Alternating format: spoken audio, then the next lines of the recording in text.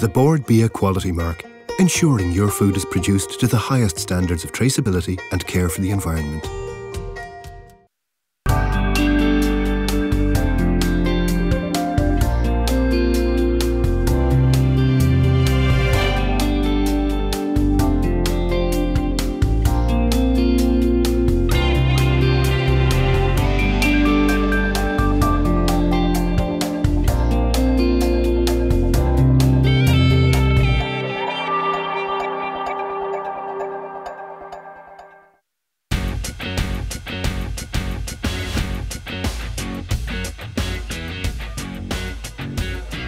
How are you guys? Playing the rugby? Hello and welcome to the new series of Home Chef and to the Aviva Stadium, the first of an amazing collection of interesting locations where I'll be meeting the chefs who produce good food for large numbers of people, and they don't come much larger than this. Very soon, 52,000 people will fill this stadium to watch Leinster play Munster. Behind the scenes, a team of 85 chefs working in 11 kitchens will serve everything from hot dogs to a full 3-course meal to thousands of fans, as well as the press, the guards and the stadium staff. I'm going to find out more about the food operation here, cook with the head chef and meet a nutritionist who's responsible for feeding the teams after the match.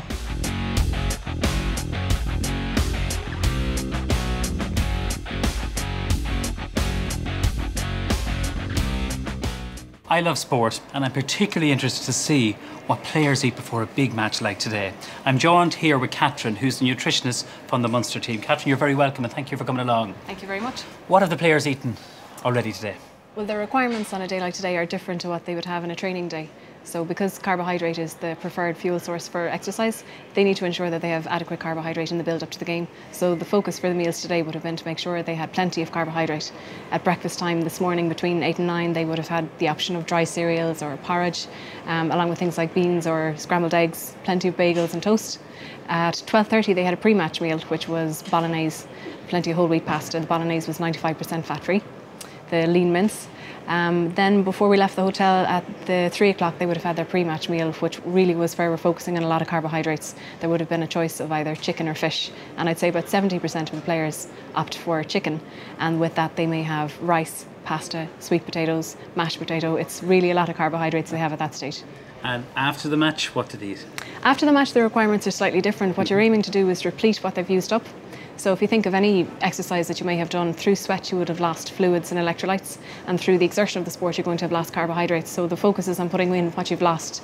In order to ensure that you recover well and repair any minor niggles or tears, you're also hoping to include protein. So the strategy that we have in Munster Rugby is before they leave the dressing rooms they would have had recovery shakes, muffins or brownies that have a very high protein content, fruit juices, electrolyte drinks to take on board, and we'd follow that then within about half an hour of having come off the pitch with their post-match meal, and that kind of varies. The person in charge of catering at the Aviva Stadium is Martina Flood, and I asked her how many people she expected to cater for today.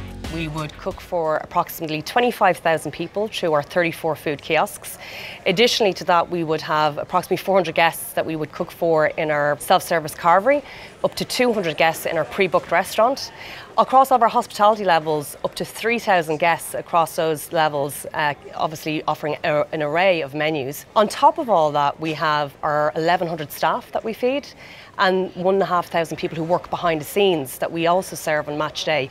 And they would be our Gardaí, our stadium stewards, our event controllers, the media, the emergency response teams, and also the team players. We have 34 food kiosks in total across the stadium, and we work with quality assured Irish meat providers. They work with us to devise specific recipes for our burgers and our hot dogs. So the beef burger is absolutely 100% beef, and we serve about 4,000 of them on a match day. Our hot dog is actually an Irish sausage, and it comes from Hodgins Foods in Cork. And we would serve about 5,000 of those on a match day. That's incredible. Our chef brigade is very big on a match day. You've mentioned many? We could have up to 85 chefs working. They're doing the work on the day, obviously. However, the key to dealing with such large numbers is planning and preparation. The planning can start from a number of months out, and the preparation for the food is all done roughly about 3 days before a match such as this one. We would probably have about 14 chefs planning and preparing menus. Pre-ordering is becoming quite popular and an in thing to do. And within the last year, we've introduced a pre-order app. It allows the guests to log on to the app. They can pre-order their meals, their food and their drink, and they can have it ready for collection at half time. I'm looking at the menu here, and I'll tell you, it's mouth-watering. In this restaurant alone, how many people would be fed here today? Today there's going to be 350 people served here. On a typical match day in our hospitality restaurants, we would serve up to 3,000 people. That could be menus of anything from fine dining, chef's tables, finger food, bowl food, tapas style menus, and anything bespoke in between. Well, I don't want to keep any longer because I know you have people coming in here. Yes. It's mind-boggling, the whole operation, and I really want to thank you for having me here in Home Chef. So you have a great day, Neven.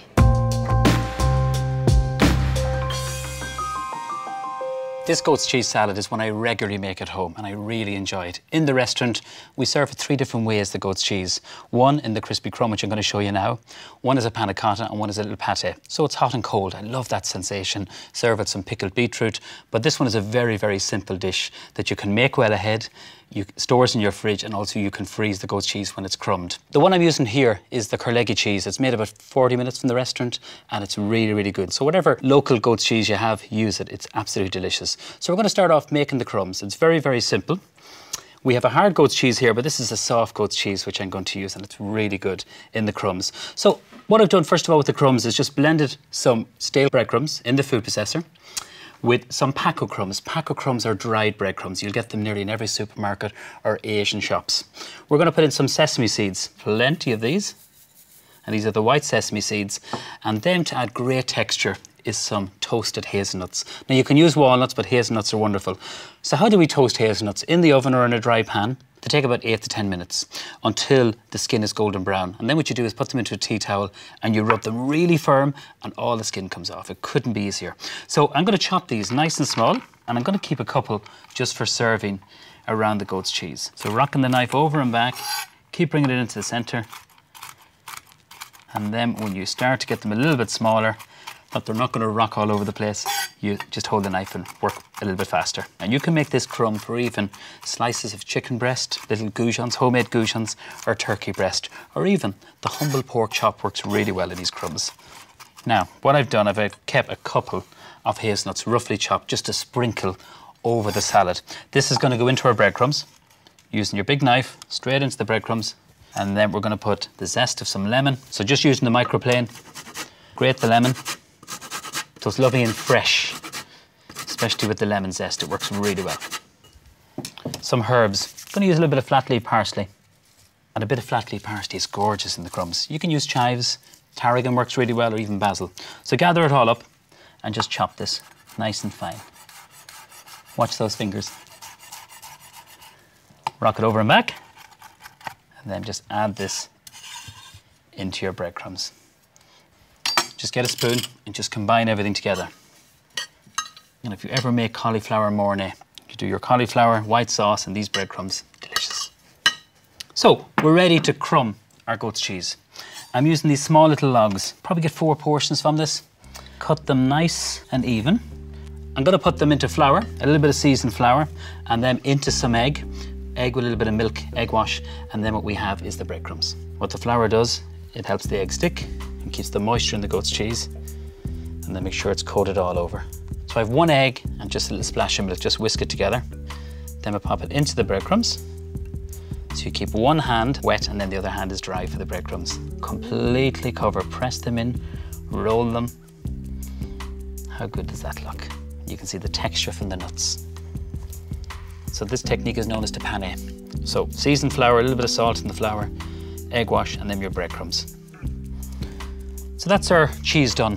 Wipe your hands. You can bake them in the oven. I find the best way is to deep fry them. And this small little fryer is set at 170.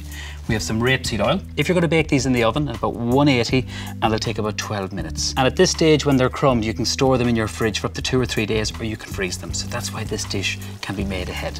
These cook very, very quickly in the fryer. Have a little plate. I'm using a little Pyrex dish with some kitchen paper. Now, just check the center of them. They are hot, but they're soft. I don't overcook them or they will burst. Be really careful. Oh, wow. Yeah, look fab. So that's them there. Ready to serve up. I'm going to show you a very, very quick dressing. Just let them sit there. We're going to use some garlic rapeseed oil. use some lemon. So we've already used the zest of the lemon. So let's use some of the juice and the squeeze of that. Some black pepper, works really well with goat's cheese. Pinch of salt, add in the roughly cut hazelnuts in here. Quick little whisk. Finish it with a couple of herbs. Lovely little bit of parsley here. No need even to chop it, just simply tear it with your hands. So it's lovely and fresh. So we're ready to serve up. We just need to get our apple, cut it in quarters. Remove the core. And you can do this with it's a Japanese mandolin, but just do it by hand. And watch your fingers. Try and do it as thin as you possibly can. So you curve your fingers. Now that should be lots there. So, ready to serve up.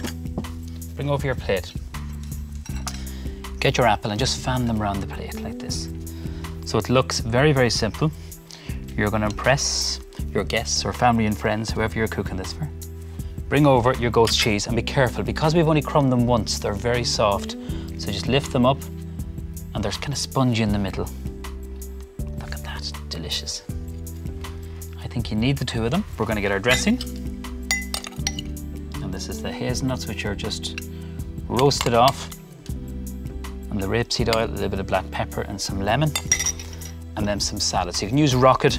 I'm going to use some of the lovely salad leaves that we grow in our own garden. And remember to put the dressing on at the last moment.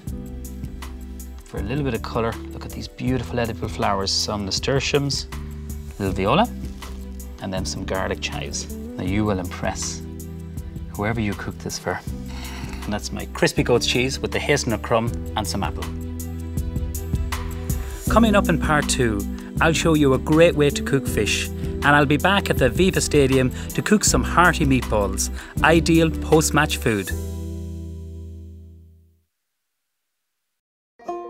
The Board Bia quality mark, ensuring your food is produced to the highest standards.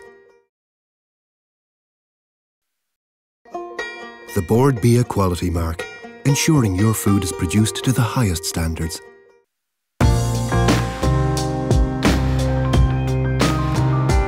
Like so many fish recipes, you can use a variety of fish in this recipe. For example, hake works really well, whiting and haddock. What I'm going to show you how to cook is some sea bass and get the skin lovely and crispy, the way I like to cook fish. So the first thing we're going to do, we're going to crisp up some bacon. Use a little bit of oil.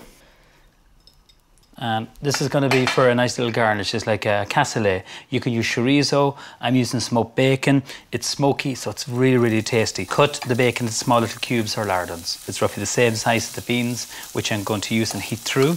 Now, tiny wee bit of butter. It's going to give a lovely flavour to this. And I want to get this nice and crisp, so it gives great texture and flavour. Just keep moving it around. Get a little bit of colour on it. While that's cooking, I'm going to talk about the sea bass. So these are sea bass fillets. Now they're scaled and I've just pin boned them. You go to your local fishmonger and they will happily do that. Now I'm going to show you the technique of cooking the sea bass, which is nice and crispy. Heat my pan, a little bit of rapeseed oil. First of all, put little incisions in the skin. So you press, put little incisions here. It gets the skin really crispy and stops the fish from curling up and cooks underneath the skin. But you must make sure that it's scaled. Dry it off with kitchen paper. Really important. So there's a couple of stages into this, but it is very, very easy. We are going to just put a little bit of butter onto the pan. Let that foam up. Put the sea bass skin side down. So we've dried it off. Just place it on like that, and then we season it when it goes on the pan. A little bit of salt, a little bit of black pepper, and then turn it down. We want to let this cook for about 3 to 4 minutes on the skin side so it gets really, really, really crispy. Now you can use a fish slice to press it down, dry off the skin. That's so important because it's the moisture that sometimes catches the sea bass and makes it stick. Let's move on to our cassoulet. Take out the bacon and smell it just onto some kitchen paper. So this can be done ahead. So for the cassoulet, I'm using the same pan that I crisped up the bacon. Traditionally a cassoulet is always with beans and maybe Toulouse sausage or chorizo, but we're using some nice smoked bacon. A little bit of veg stock. So you're deglazing the pan there. A little bit of butter, so you're creating a nice emulsion. So you whisk this every so often, just have a little look at the sea bass. It's cooking beautifully. The butter will help the colour and of course the flavour. Now this is a great thing to have in your store cupboard. These are mixed beans, they're already cooked. So that's the beauty about this. We have some chickpeas, some haricot beans and also some brown beans. Warm this through. So back onto the fish. Using the fish slice, flip that over, beautiful. Crispy skin, and the beautiful thing about fish, it cooks really fast, it's so nutritious, it's good value. I would eat fish about twice a week. This is the way I love it. Crisp skin, no bones, but the moist flesh underneath, that's the secret into it. Okay, a little bit of salt into our cassoulet, black pepper. So our bacon is already warm, so I'm just going to pop that back in. And then we're going to put some herbs. So you can put lots of different herbs into it. Tarragon works well. I'm going to use some chives, flat leaf parsley or basil. So just get some chives, chop them really nice and fine. And I always like to finish my sauces or dressings with herbs at the last minute. The secret into cooking the sea bass is to keep the pan, have it really hot first of all, and then keep it on a low heat. So you're cooking it through. Chives go in, and then a little bit of flat leaf parsley here. Just rip off a little bit of that. And I'm going to chop this. Now I'm going to switch the pan underneath the fish. This is how quick it cooks, because it's a thin little fillet of the sea bass, and I think you need 2 of the fillets for a main course. If you want this as a nice little starter, 1 fillet is absolutely plenty. So in goes the herbs. Get a large spoon, and we're going to stir this through. And then taste it. Make sure that you're happy. The beans are already cooked.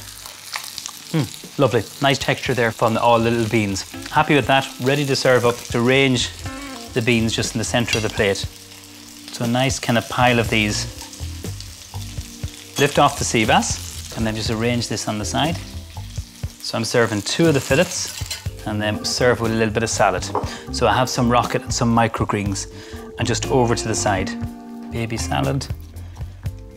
And then we have some microgreens. A little bit of coriander works really well in this dish. And then some edible flowers. Finish it with just a little drizzle of olive oil over the top. A little bit of black pepper. And how quick was that? That is the sea bass with the cassoulet beans and smoked bacon. This recipe is great with lots of varieties of fish, and the technique of nicking the skin gives great results every time.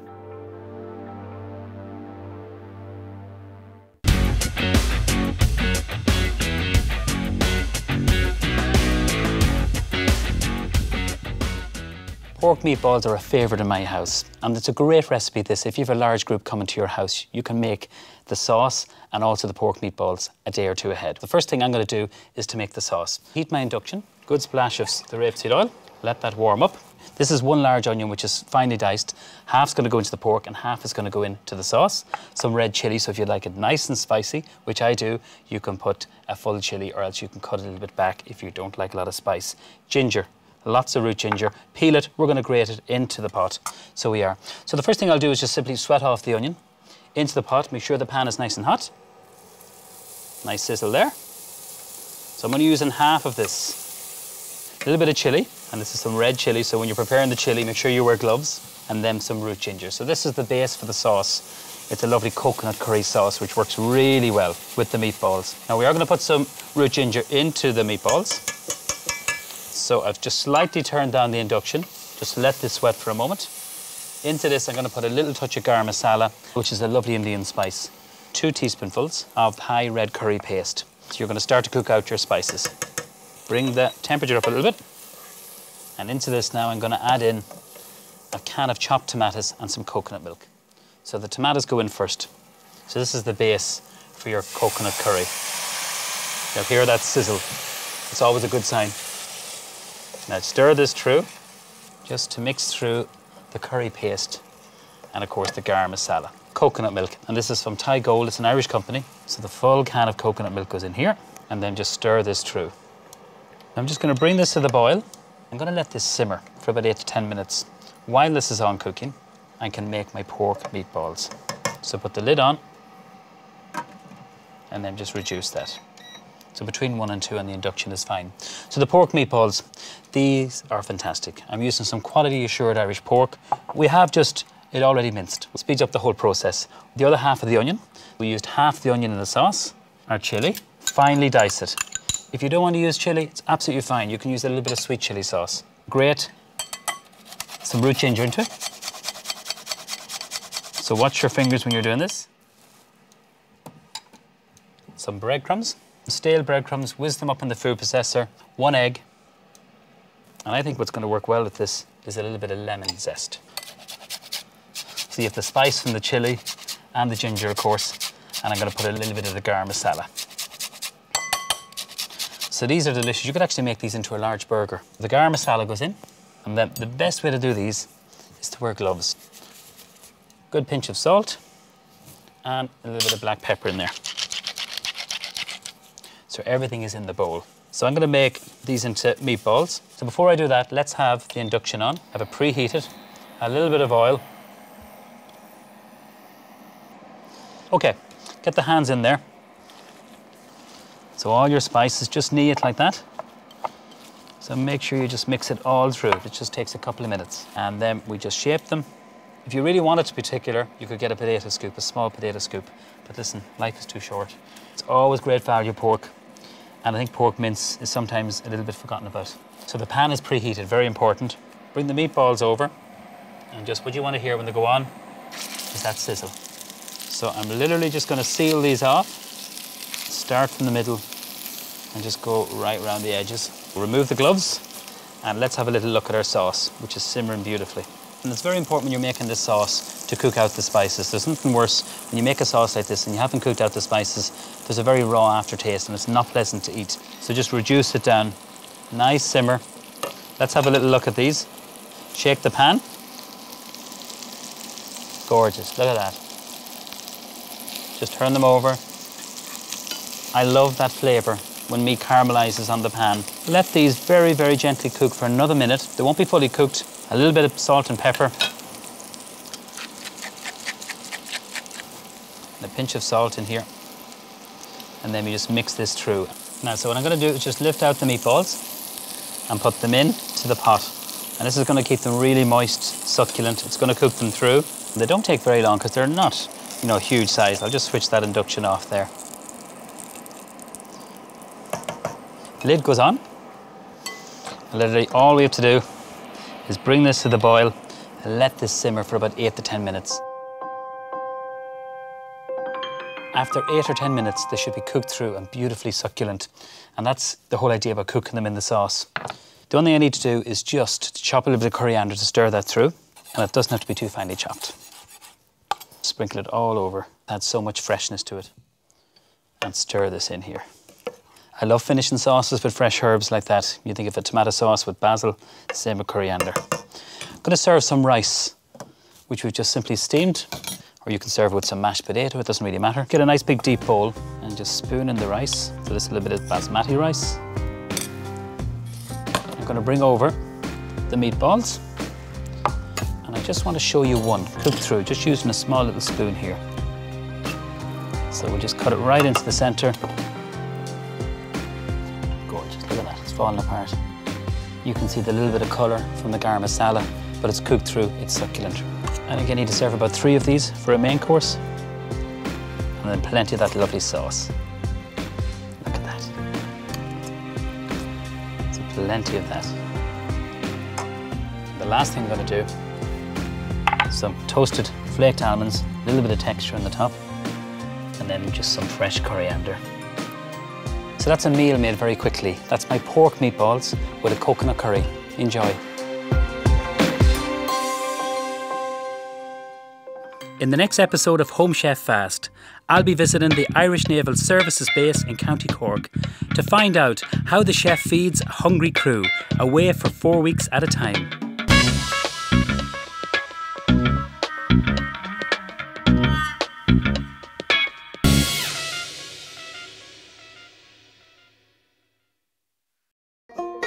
The Board BIA quality mark, ensuring your food is produced to the highest standards.